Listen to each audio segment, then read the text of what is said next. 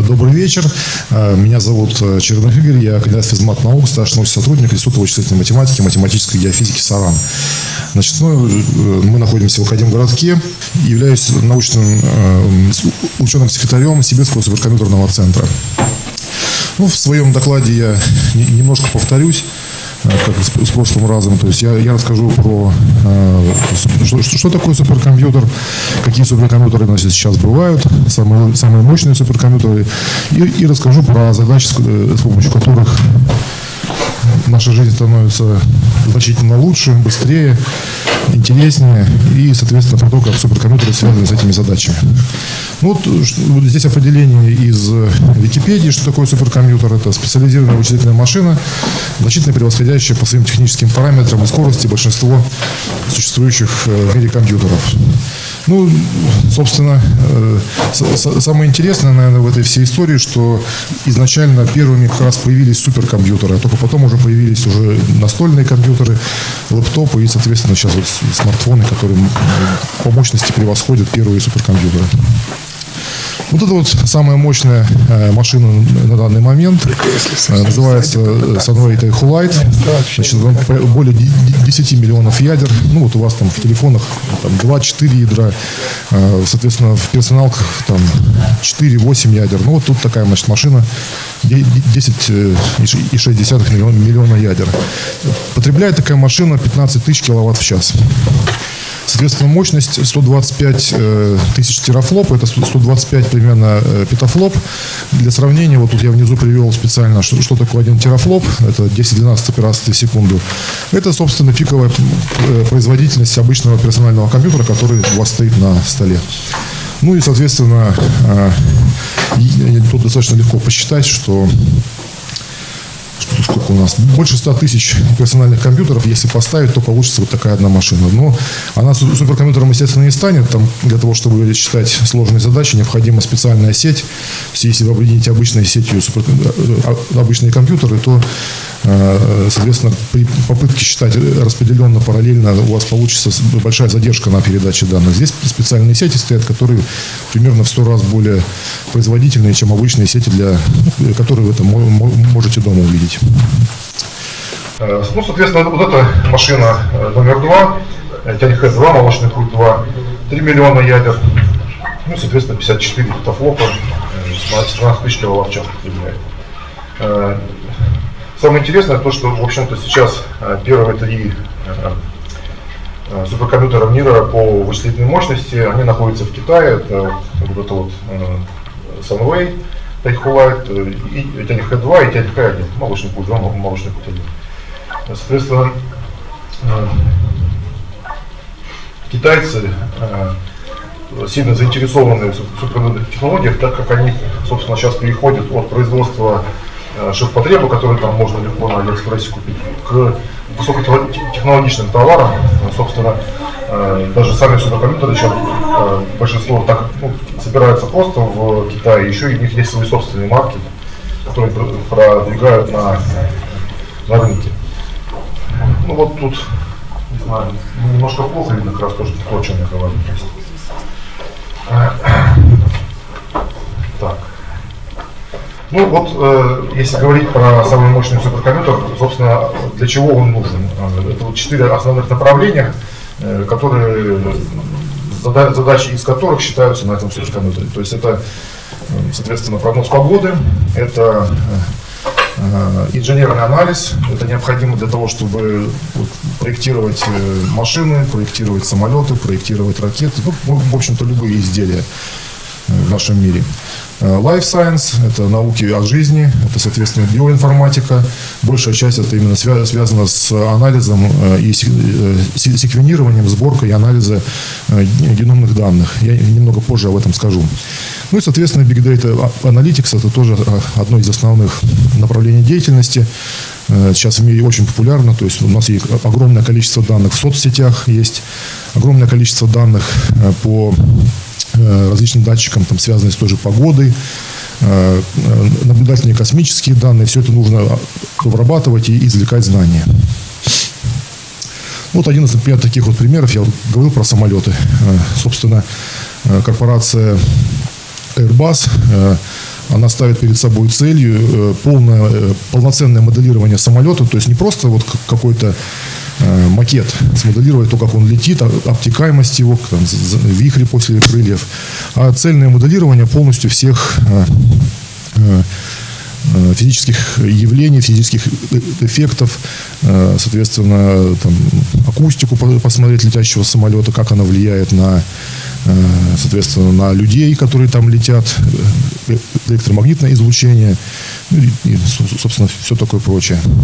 Ну и вот посчитали специалисты Airbus совместно с там, одним из немецких коллективов, что если взять старенький робус А310 и вот полноценную такую модель построить, ее считать, то вот 1 секунда полета, для моделирования 1 секунды полета необходимо 2,5 на 10-25 операций в секунду. Ну, тут сразу видите, вот сравнение идет с террафлопсной машиной, то есть на персоналке нужно 80 тысяч лет считать, чтобы смоделировать 1 секунду полета. Да. Ну и, соответственно, вот для того, чтобы получить результат за 1 неделю, соответственно, нужна машина мощностью 40 экзофлопс. Ну вот экзофлопсная машина, это 10 в 19 степени операций в секунду. Ну, по оценкам различным будет к 2020 году только построена. Смысл построение такой машины как раз заключается в том, что вот такие сложные процессы можно было получать за обозримое время. И основная проблема, с которой бьются ученые, которые делают суперкомпьютеры такого класса, это энергопотребление. Потому что экзофлопсная машина будет потреблять 20 мегаватт в час. Это очень много. Ну и, соответственно, сами понимаете, что такое охлаждать машину, которая потребляет 20 мегаватт. Вот другое направление. Собственно, наверное, она ближе даже вот как раз к Big Data. Это направление, связанное с операционной системой, с городской операционной системой Urban OS. То есть собираются с различных датчиков и сенсоров данные, данные по загруженности улиц, например, соответственно, данные по энергопотреблению различных предприятий, зданий. Все это собирается в единый поток данных, потом анализируется, смотрится, изучаются проблемы с пробками, изучаются, собственно, где люди как ходят, где загружены улицы, соответственно, какие происходят различные процессы, как можно сэкономить на том, чтобы, например, освещение включать только в тех местах, где много людей. Ну, собственно, вот это все анализируется, и получается в полном автомате с помощью суперкомпьютера город может функционировать, менять режимы светофоров, менять режимы общественного транспорта и различные другие факторы без человеческого фактора, который зачастую приводит к различным ошибкам. Наиболее всех продвинулись в этой области японцы. Вот университет Кюсю как раз построил такую модель, собственно, и они реализовывают ее у себя в городе. Ну и также вот примерно такими же вещами занимается Токийский университет.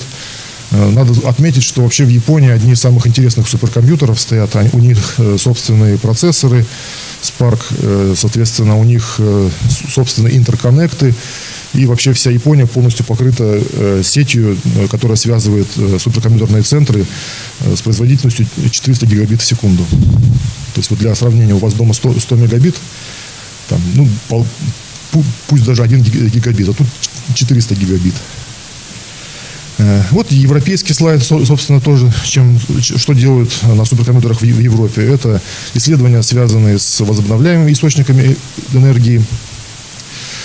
То есть, соответственно, исследования, связанные с разработкой новых материалов. Это исследования молекулярных структур веществ, то есть пытаются понять, как можно, например, одно вещество, которое является ядом, использовать в качестве лекарства. Зачастую бывает так, что можно слегка поменять структуру, не меняя формулу вещества, и у нас получится из яда лекарство, и наоборот.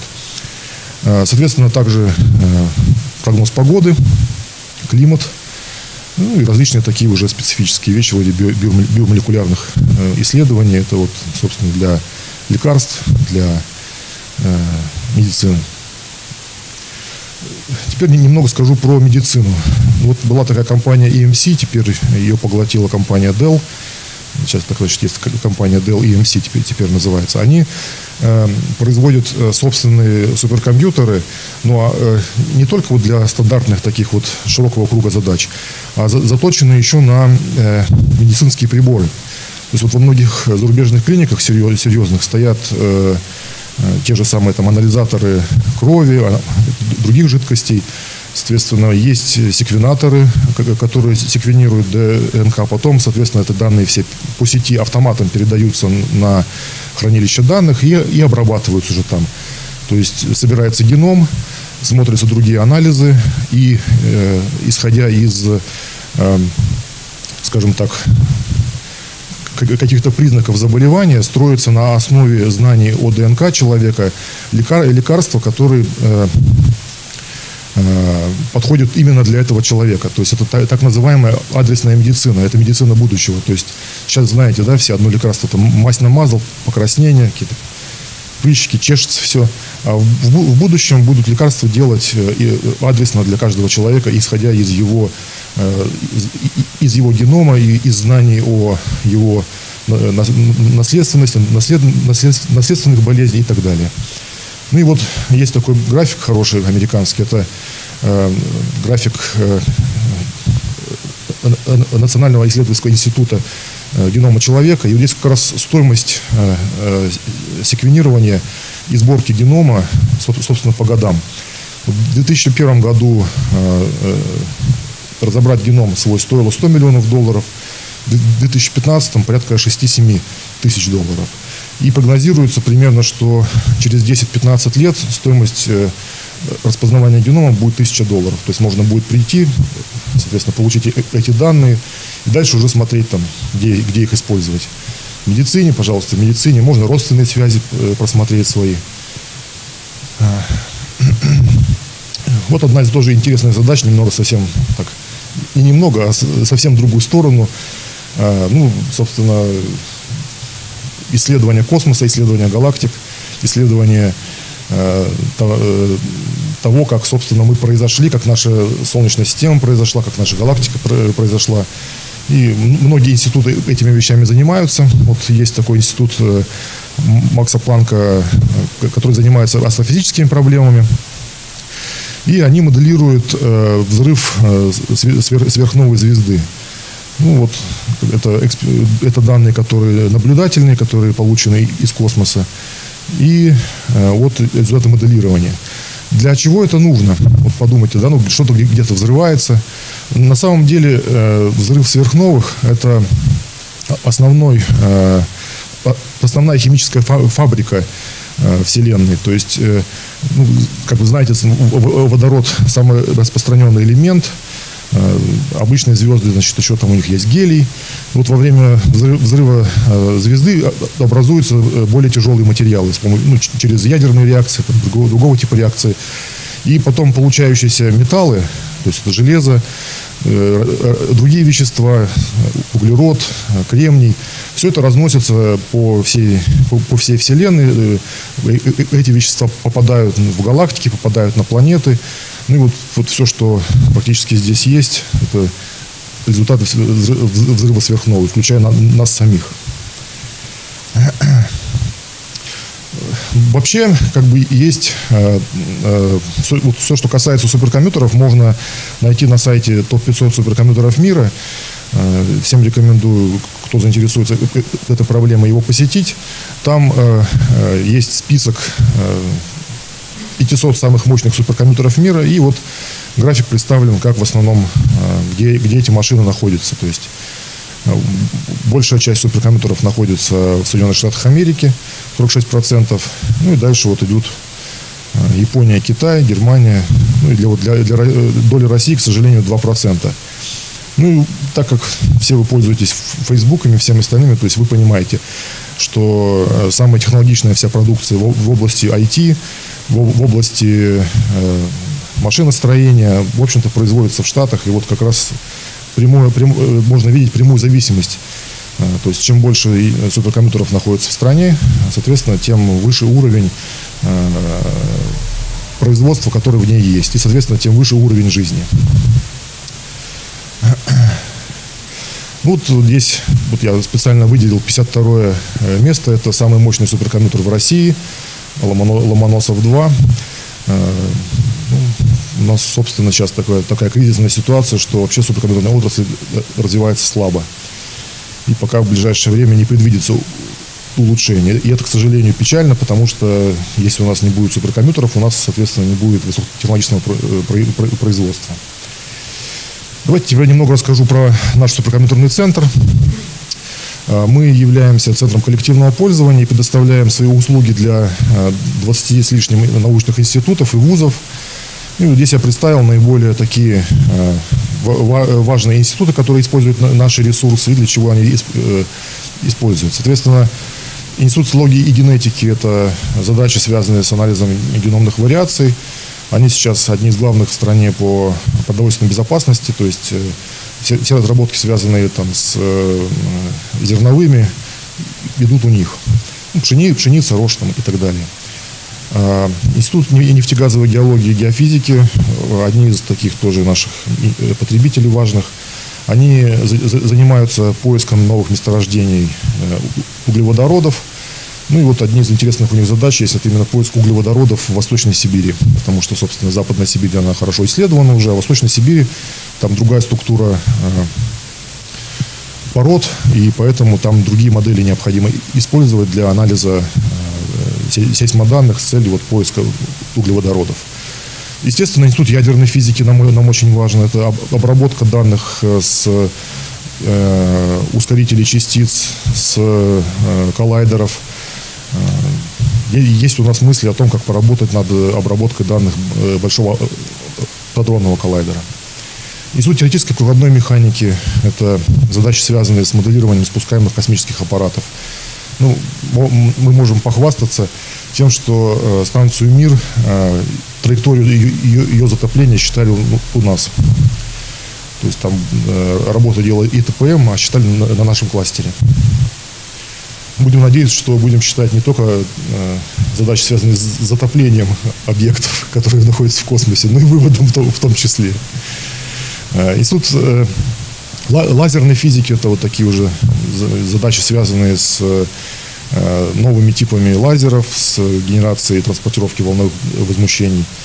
Значит, соответственно, институт катализа – это моделирование катализаторов и реакторов, там очень широкий спектр задач от производства там, различных полимеров до переработки углеводородов, один из лидеров в стране в этой области. Институт теплофизики – это разработка новых котлов, печей и все, что с этим связано. То есть сейчас там есть у них тоже всякие интересные вещи, которые сильно повышают КПД ТЭЦ и других тепловых объектов. И вот немного так вот остановлюсь на некоторых задачах, быстро пробегусь. Вот задачи биоинформатики, про которые я говорил, это Институт цитологии и генетики, САРАН. Ну, вот здесь, например, вот зачем нужны для таких задач суперкомпьютеры? Вот, соответственно, первый столбец – это задача, второй столбец – что необходимо для этой задачи сделать. А далее это, соответственно, необходимые вычислительные мощности для таких задач. И самое, наверное, интересное – объем данных для одного численного эксперимента. Если, вот, например, посмотреть самое мощное, это вот молекулярная динамика, как раз вот то, о чем я говорил, необходимо для исследования вирусов, необходимо для создания новых лекарств от бактерий, различные другие задачи. Ну, вот если там у нас есть модель, содержащая 200 атомов, то нам нужен, соответственно, 1 петафлоп, чтобы за одни сутки смоделировать 1 наносекунду процесса. И при этом размер данных порядка 100 терабайт. Понятно, что с помощью обычных компьютеров это сделать нельзя. Вот на НГСе некоторое время назад, год или два назад, помните, были статьи, там, связанные с дружелюбными лисами. То есть ИЦИК поменял геном лисы, и у них появились домашние лисы, которые, собственно, там, их можно погладить. Ну и плюс к этому можно, если, например, захотите такого питомца себе завести, можно выбрать цвет шерсти, который у него будет. Все программируется, меняется. и, соответственно, делается. Есть у нас пользователи, которые заботятся, это хорошие пользователи, а есть пользователи нехорошие, которые забивают дисковые массивы данными, и потом их приходится просить скачать эти себе данные, либо стереть, либо обработать как-то и потом стереть. То есть, в принципе, примерно то же самое, что и в обычной жизни. Вот задача Института ядерной физики, это вот обработка как раз тех самых данных с коллайдеров, с ускорителей частиц. У нас для этого есть специальная виртуальная среда, которая разворачивается на кластере, получает данные с Института ядерной физики через 10-гигабитную сеть, которая опоясана все институты Академгородка. То есть у нас своя сеть, мы независимы от интернета. Вот. ИТПМ — это вот то самое падение, скажем так, спускаемого аппарата. Очень важная задача, соответственно, перспективные космические всякие объекты, ракеты и прочее. И вот надо там людей обратно возвращать. И вот спускаемые аппараты имеют ряд недостатков, из-за которых периодически гибнут люди, к сожалению. И вот с помощью стандартных пакетов программ эту задачу решить невозможно, потому что спускаемый аппарат очень быстро летит. Поэтому там разрабатываются свои собственные программные продукты, с помощью которых моделируют такие процессы. Вот как раз пример расчетов с помощью газодинамических пакетов — это обтекаемость формулы. Да. Сейчас еще покажу некоторые другие примеры расчетов. Молекулярная динамика.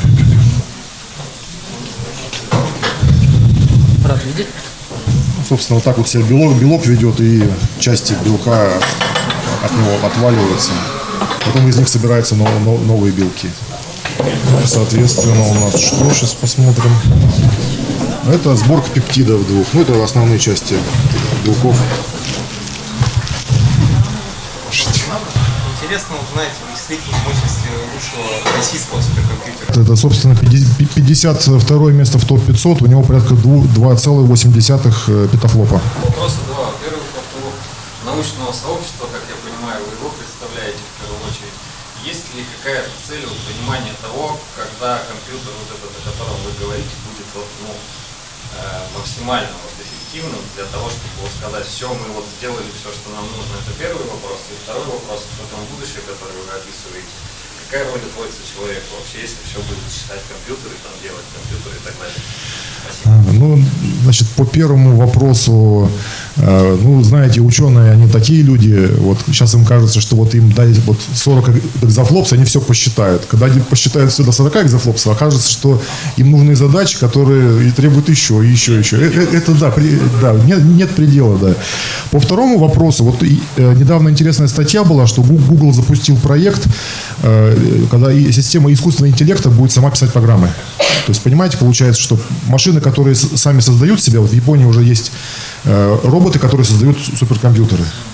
И программы будут еще, которые будут писать программы. То есть, во что превратится человечество, ну, я надеюсь, не в потребителей Макдональдса просто, который ничего делать не будет. Не знаю, ну в космос летать, например. Продолжение предыдущего вопроса такой. Есть какие-нибудь физические ограничения для роста производительности? Да, есть. Это связано с кремнием. Вот сейчас современные технологии идут, вот, которые массовые технологии, порядка 14 нанометров один транзистор занимает.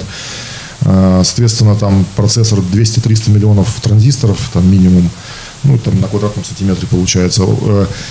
Уже близки 10-нанометровые технологии, и вот предел на уровне 7 нанометров будет. Но сейчас стали активно развиваться некремниевые технологии, то есть органика, которая позволяет еще значительно отдалить предел. Плюс, соответственно, развитие, связанное с квантовыми компьютерами, там совсем другой принцип построения вообще. То есть там нет двоичной логики, нет арифметических операций, которые вот приняты в обычном компьютере. Можно пояснить? Меня интересует, что есть такая граница, что вот сколько уже начинают добавлять еще вычислители, еще компьютеры, педиатры, в этом плане. Не, ну смотрите, вот есть тесты для суперкомпьютеров, они, в общем-то, независимо меряют, по сути, производительность каждого узла И обмен данных между ними не происходит. То есть они будут мерить столько, сколько до бесконечности. Но есть очень важная проблема – это написание программ для таких компьютеров. Потому что вот эти все-таки все, естественно, научные задачи, они связаны там, ну, так или иначе, например, вот мы хотим модель климата построить, нам надо описать среду. По сути, получается некоторая сетка такая вот, которая там, допустим, 1 квадратный километр, да, и покрывается весь город. И если вы потом дальше запускаете математическую модель, которая обрабатывает параметры воздуха, там, его скорость, температуру, то вам нужно потом обмениваться данными, потому что ветер же дует, он дует через весь город. И вот тут надо очень грамотно строить программу, чтобы можно было не посадить весь алгоритм просто на передаче данных. То есть у вас ничего считаться не будет, просто будут бесконечно передаваться данные. То есть вот сейчас на данный момент в науке именно вот это является основным ограничением к росту производительности. То есть можно бесконечно сделать суперкомпьютер бесконечным по мощности, но программа его не сможет задействовать просто всего. А когда навык мозга создадут? Значит, это уже из области нейросетей. Ну вот на данный момент, насколько я знаю, сколько там вложено, 10, наверное, да, нейронов. То есть мощность нейросети. А надо там 10 в 19 степени. Ну, то есть, я думаю, в ближайшие 50-100 лет вряд ли. Спасибо за внимание.